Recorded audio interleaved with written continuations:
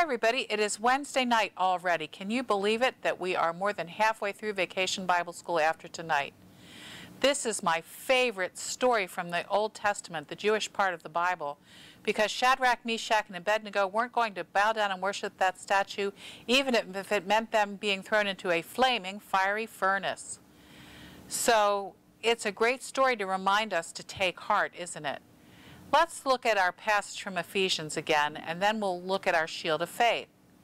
Put on all the armor that God gives you so that you will be able to stand up against the devil's evil tricks.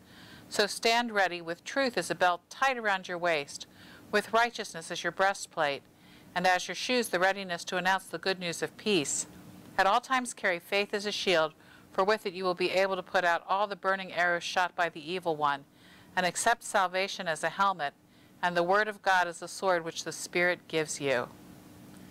Tonight we're going to look back at some armor that we talked about this week. The shield, which was the shield of faith. Then we had the helmet, which was the helmet of salvation. And then, to cover our hearts, the breastplate of righteousness, which we used as David's shepherd's staff.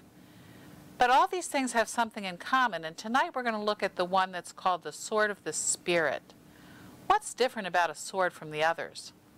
Well, if you look at it, the shield protects the person wearing it, the helmet protects the person wearing it, and the breastplate protects the person wearing it. And the sword is really more of a weapon, isn't it? But that's part of the armor as well. But if you look at the story of Shadrach, Meshach, and Abednego, they didn't need a weapon. They didn't fight back against King Nebuchadnezzar. They said, "We will not bow down and worship your statue, because we believe in God's word."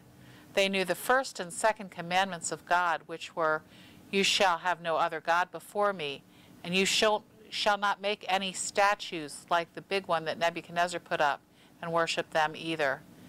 And so tonight, what is our symbol? Let's see.